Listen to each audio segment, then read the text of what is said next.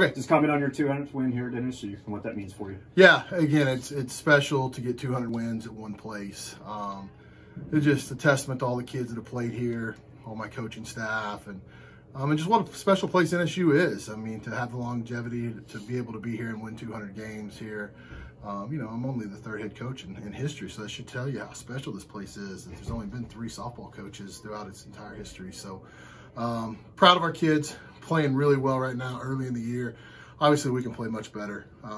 Not happy, you know, but I don't think any coach is ever happy. But, you know, a 10-3 start, we'll definitely take it. Not completely happy, but you're still winning games at the same time. Yeah, So yeah. I mean, you know, we say it all the time. If we can win games with a C+ performance or a B-, then how good are we going to be when we turn in an A performance? So. Okay, you want to talk about your pitching, defense, and then hitting a little bit? Yeah, yeah. I mean, Gail Young is just really throwing the ball well right now. I think that's 3 or 4 games in a row where she hasn't given up an earned run. She's throwing lights out. I thought Sydney Balderrama kind of really went back to form today and threw as well as Sydney can throw.